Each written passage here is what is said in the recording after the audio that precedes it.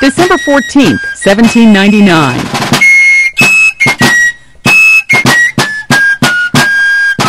George Washington, the Revolutionary War general who became America's first president, dies at his Mount Vernon estate in Virginia at age 67. 1911, Norwegian explorer Roald Amundsen and his group become the first men to reach the South Pole. They beat out a rival expedition led by Robert F. Scott by more than a month. 1995, in Paris, leaders of Bosnia, Serbia, and Croatia sign an internationally brokered peace treaty. That move formally ends more than 3.5 years of bloodshed in the Balkans. And 1985. Fastball hit deep to right. This could be it. Way back there.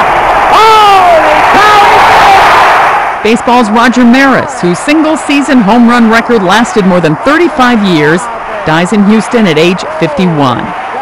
Today in history, December 14th. Sandy Kozel, The Associated Press.